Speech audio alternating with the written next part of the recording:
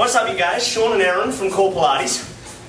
Playing with a new piece of equipment today. Brand new piece of equipment called the Axius Core, or Axius for short, created by a USA Rugby international called Brian Doyle. We've been very fortunate to get our hands on one of these, and we've been road testing it for about a month. There's a Kickstarter campaign going on right now if you want to buy one of these guys at home. But as you will see, you can use it to replace a lot of common pieces of fitness equipment you might have at home or find in the gym. Indo board, balance trainer, TRX suspension trainer.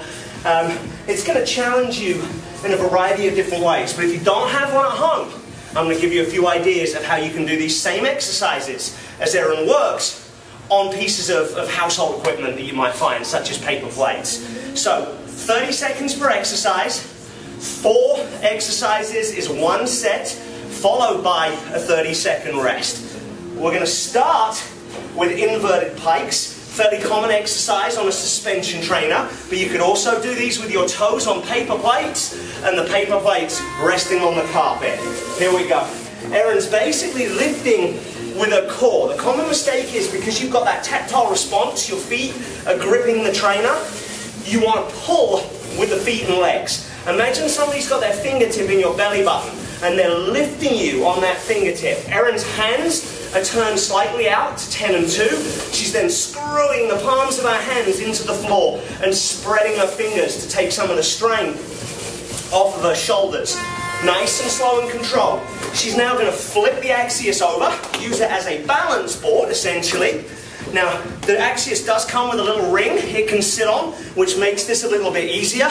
Erin's going hardcore, she's not using that ring. Obviously, it's a bodyweight squat. So if you're at home, do traditional bodyweight squats. If you want to challenge yourself, you could put one foot on the stairs, so you're off balance, offset, and you could alternate the leg that's on the bottom stair each time to obviously give you a little bit more of a balance and stability challenge.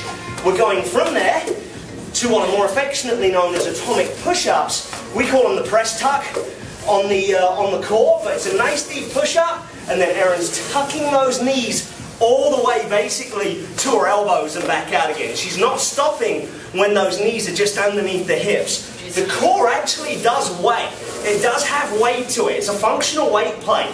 So I would recommend, obviously, if you have access to a sandbag or sandbell, place that on the floor and pull the sandbag or sandbell on this one. If you don't, again, use those paper plates. Last exercise, basically a thruster to the CrossFit crowd.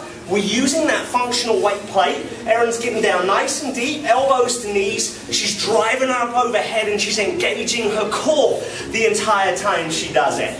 Just showing you a few ways that you could use this gadget if you do pick one up, but obviously providing you substitutes. At home, again, any weighted object works. Dumbbells even in the hands will get the job done. Nice work, Erin. So, same challenge as I set on the previous classic format. 3 sets, beginner. 5 sets, intermediate. 7 sets if you're slightly crazy. Good work. There you go.